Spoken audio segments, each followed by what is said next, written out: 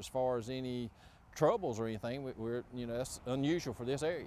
Pastor Ross Altman's Sunday service ended with his congregation finding out that just hours before church started, 2 men were murdered nearby. The day is just a normal day. We were in church having a good time in the Lord, worshiping, and then you find out something's happened. So whoever it may be, we're concerned that about that family or whatever happened. Horry County Coroner Robert Edge says 66-year-old Amos Hatfield and 40-year-old Thomas Howard Hatfield were killed just outside of Loris on Red Bluff Road, the same road as Altman's church. It seemed like it's kind of a sign of the times. It seemed like trouble used to be far off, and now you look around, it's in your back door. You never know what's happening in a person's life. Police are treating this incident that occurred around 4:20 Sunday morning as strictly a double homicide.